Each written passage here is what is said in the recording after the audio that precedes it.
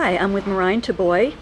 He's the CMO at Genesys, and I'm at the Genesys Analyst Summit, and we've been hearing a lot about artificial intelligence. So Merijn, tell us about what Genesys is doing in terms of AI. Sure.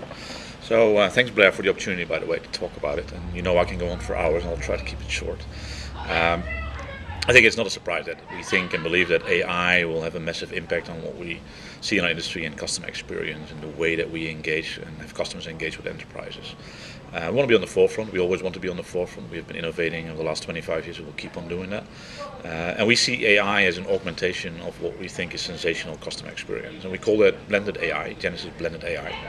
And we have Kate, was the personification of all the engagement use cases that we're building, where we leverage AI to engage between customer, bots, and customer and agents. Augmentation and blended AI for us means two things. It means that we have bots cooperate and augment relationships that we have with agents. Agents can use bots, bots can hand over to agents, agents can hand back to bots. We can have multiple bots in one scenario. So bring your own bot is a scenario as well, and we'd like to see banks and insurance companies, utilities build their own bots, because we would like to put them in our orchestration platform and allow Kate to invite those bots to participate in customer engagement. We think we know a lot about customer experience. So what we build in AI and our AI engine will be mainly focusing on conversational models, on dialogues, allowing to add the other bots that have the talk-to-talk and walk-the-walk capabilities around a certain product into the conversation when we need to have that conversation. So that's one part. The other part that we talk about quite a bit is on the routing side. We think that we can use AI to generate and create the next generation of routing. You know that we do omnichannel routing, we do skill-based routing. I think we do that better than anybody else in the industry. We're going to plug in some additional steroids and call that predictive routing, which is using AI to really find the best match between a customer and an agent, and that agent can be a bot as well. The agent doesn't have to be available, it can be in the contact center somewhere on a conversation, and we'll still use that capability to route that call. As I said, we call that predictive routing. Launched in December this year, so 2017, and we're looking forward to 2018 because we think it will make a big splash in everything that we do with AI. And then third but not least, so automation, predictive routing. The third one is that we believe there is a next innovation wave happening in WFO, workforce optimization. Initially, especially around the planning capabilities in workforce management, new ways of forecasting, using correlation capabilities, forgetting about traditional KPIs. And after that, we also think that AI will impact quite heavily on what is happening on the desktop, create a more fluid environment where we use real-time information to center the right information for the agent at the right time. Knowing that conversations might move from, I'm really mad at you, I want to complain about this, to, okay, I'm going to buy that offer from you, right? So you move from a complaint to a sales cycle. It requires different information at the agent desktop, and we'll focus on that as well. So you have your own Kate, and then the other day you also made an announcement about integration with Amazon Lex. Can you talk about that a little?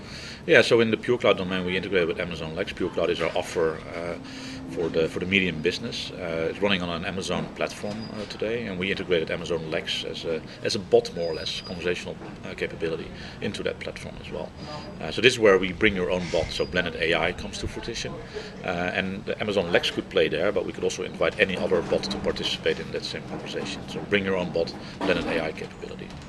And then you're also using AI internally, like with your website, and so tell us a little about how you're using AI internally. Yeah, I would like my website, as a CMO, I would like my website to be the product, right? So so everything that we do is much more digitally, much more web, much more mobile oriented than it used to be.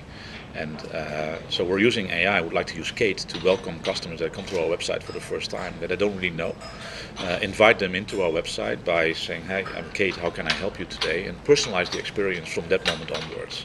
So derive information out of the conversation that we will have with that customer, and not just plump them into a homepage or into a landing page, but allow the customer to have a personalized experience that we can repeat the next time as he comes back.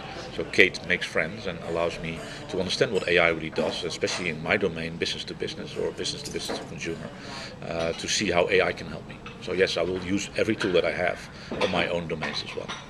What about augmented reality or artificial reality?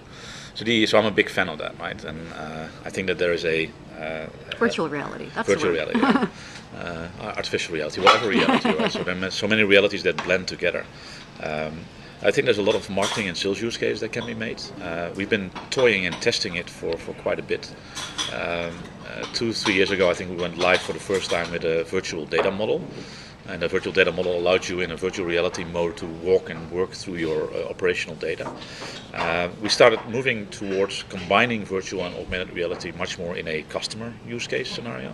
Where you, for instance, if you're a company that sells hospitality, you have the possibility to allow customers to enter a virtual reality domain and show what the hotel rooms are like, or the experience would be like from a tour perspective, directly accessible from email invites and elements like that. That's one. The other thing where we see that augmented reality is really relevant is in the support domain, where mechanics are fixing elements and allow yourself to be connected to a person that's managing an augmented reality domain that helps you make sure that you do the right correction or the right fixes. So it's a great training tool, and it's a way to add expertise from a central location to mechanics on the road. So that's where we see augmented and virtual reality going right now. We will keep on building prototypes. Somewhere down the road, the equipment will be very easy to get by and very easy to implement in an orchestration platform, and we'll be ready for that as well. Great. Well, thank you so much, Merijn. Thank you, Blair.